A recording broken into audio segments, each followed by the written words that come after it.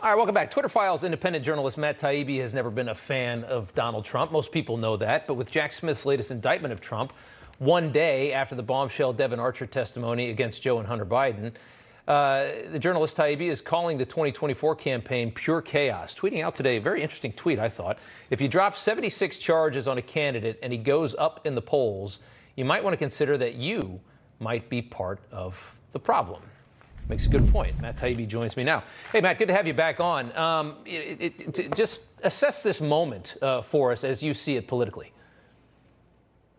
Well, I think this indictment, which I'm just finishing reading up now, it's a little bit more substantive than the other three, I would say. But all that aside, this is an extraordinary political moment in American history. When I started writing an article this morning, Trump had 76 charges on him. By the time I was done, he had 80 counts that he was facing, and he's going up in the polls, which is it's just an unprecedented situation politically. Right. And I think the political establishment in this country is getting all the wrong messages from this. I think they are, too. I think the biggest problem that, as you call it, the political establishment faces is that there is so much hypocrisy that we're seeing right before us. I mean, when you go nuts over Trump and classified documents, and then they start finding classified documents all over Joe Biden's garage, and including some that he had to have stolen from a skiff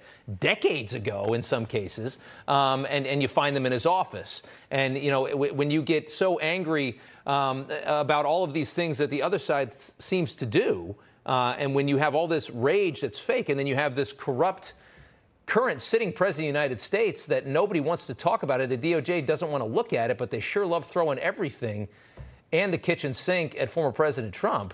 I think people are awake. And I think even if you were turned off by Trump, even if you didn't like him, even if he drove you crazy, you can still see the reality of this moment. You can still see how broken this is.